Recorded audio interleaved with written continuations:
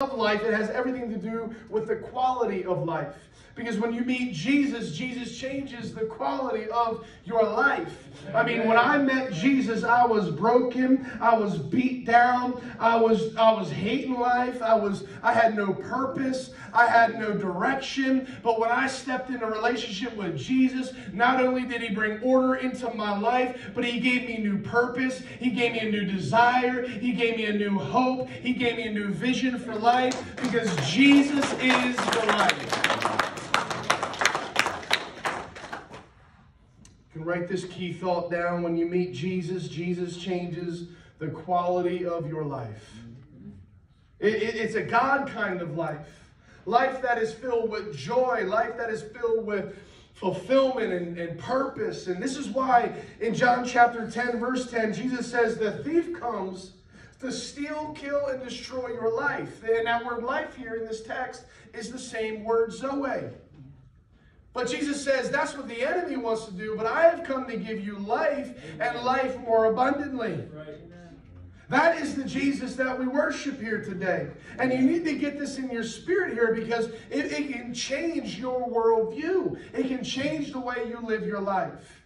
And the God that we worship here today desires that each of us would walk under his favor, walk out the plans and the purpose that he has for us, walk in fullness and in joy. For God did not send his Son into the world to condemn the world. No, but he came to save the world through him. For there is no condemnation for those who are in Christ Jesus, nor height, nor depth, nor anything else in all of creation will be able to separate us from the love of God that is in Christ Jesus our Lord. For I know the plans that I have for you, declares the Lord. Plans to prosper you and not to harm you. Plans to give you hope. Plans to give you a future. Come on, your best life is still out in front of you. I came all the way to Gettysburg, PA. Gone out of your mind and plant in you that your God is a good God. He wants to bless you. He wants to prosper you. He wants you to walk in freedom. He wants you to walk in healing. He wants you to have a joy and a future. Come on, he wants you to have freedom and fulfillment in this life. He wants you to experience this Zoe kind of life so you can experience his love, his mercy, his kindness, his grace. Come on, I just thank God for you.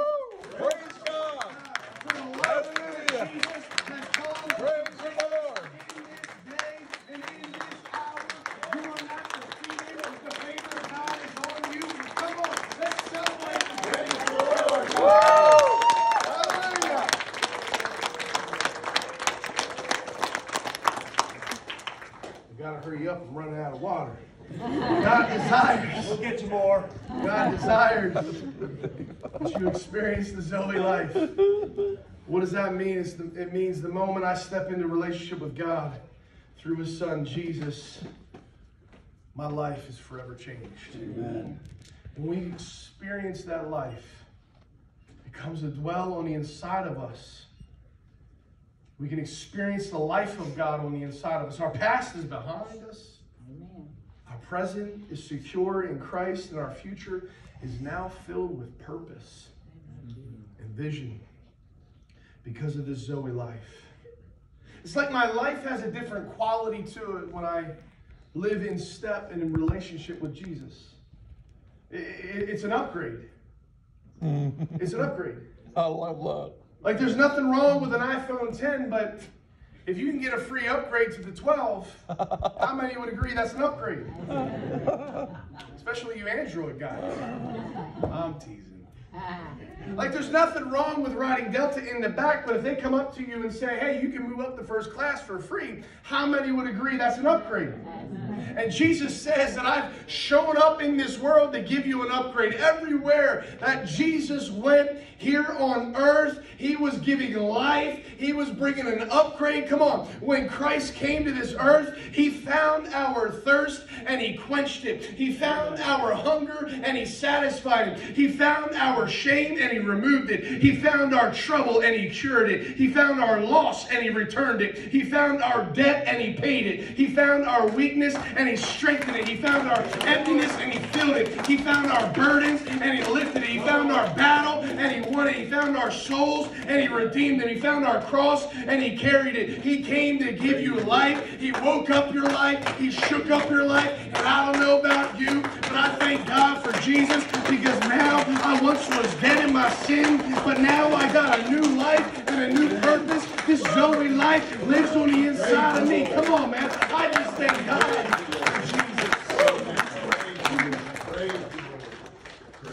Jesus. Jesus is the Logos. Thank you, Lord. He brings order into my life. Bless this man.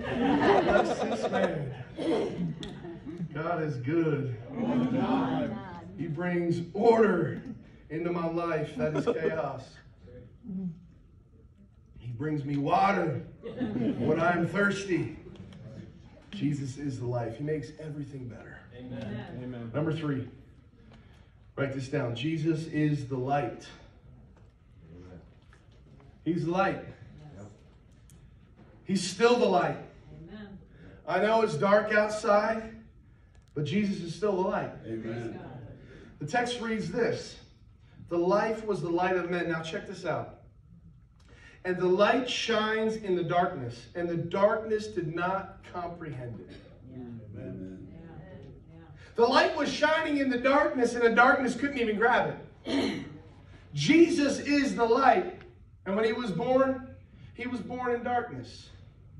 Like, in the natural, Herod, he was tripping. Taxes were going up. Everything seemed dark surrounding him. It was dark politically. It was dark spiritually. The spiritual leaders of that time, they were being bought by Rome.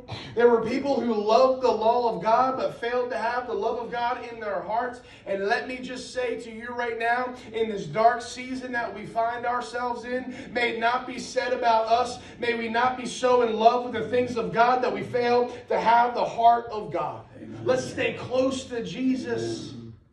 Let's stay close to Jesus. Let's not just focus on him here on Sundays. Let it become a part of our lives so we can take that light and that love to this world around us. Amen. It was dark politically when Jesus was born. It was dark spiritually. It was dark literally. Like when Jesus was born, it was actually dark. Like he shows up in a dark place as the light of the world.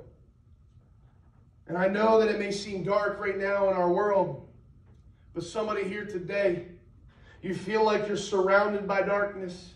You went to the doctors and they gave you a dark report. The environment that you work at is dark, and then you go home and your home is dark. But God told me to tell you that Jesus is still the light. Amen. And it doesn't matter how dark it gets, you can't out-dark his light. Amen. You can't. Amen. Hallelujah. Last year my wife picked up some new shoes for my 5-year-old son, Judah. We call him Batman. He loves Batman. Everything's Batman. He's got Batman on his wall. He's got Batman stuffed animals and action figures. Everything's Batman. Black, yellow, blue, Batman. Everything's Batman. So I'm home one day and he comes in and he's got these new shoes on.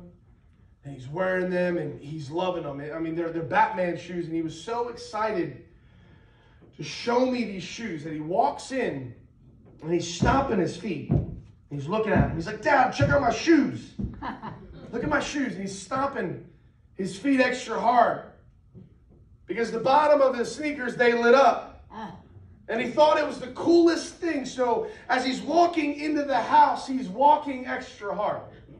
As he's running through the house, he's running extra hard because he wanted me to see his sneakers light up. Now, as his father, of course, I'm hyping it up.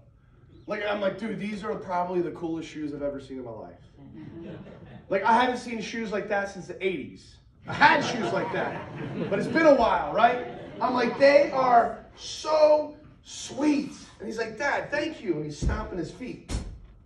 He says, Dad, I know they look cool right now, but they only look better in the dark. Praise God. He says, Dad, I know they look cool right now. Like they light up right now. But you got to see them when it's dark.